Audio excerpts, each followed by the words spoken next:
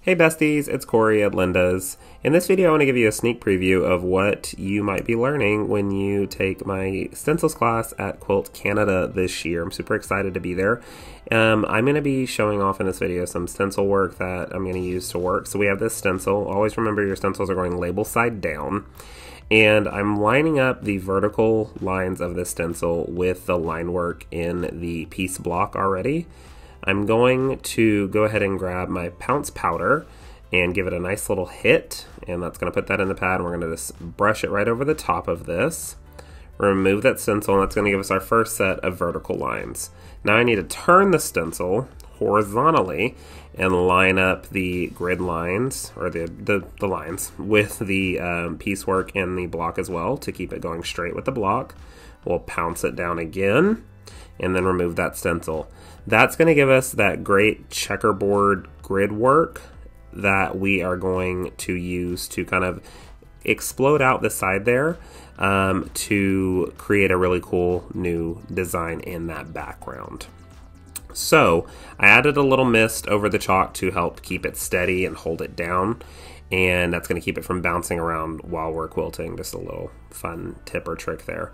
And I want to do some ribbon candy work here, and we're going to be working back and forth through the row of this.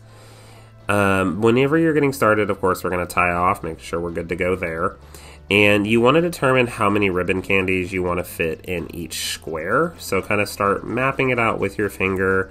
I think I might need 1, 2, 3, or 4, however many you want to go in that square. So you have that consistency across the board on this one.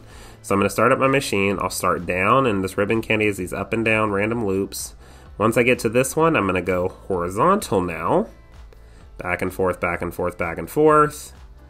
And trying to keep it as continuous as possible, working across the quilt as we're going.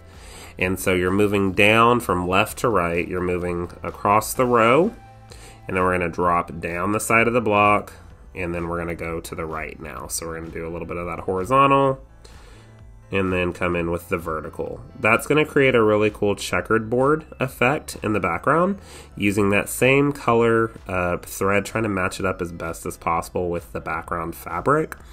And that's going to help kind of just lay it back into the background, adding a little bit of extra uniqueness to it, a little bit of movement to it, but it doesn't take away from the overall block by any means.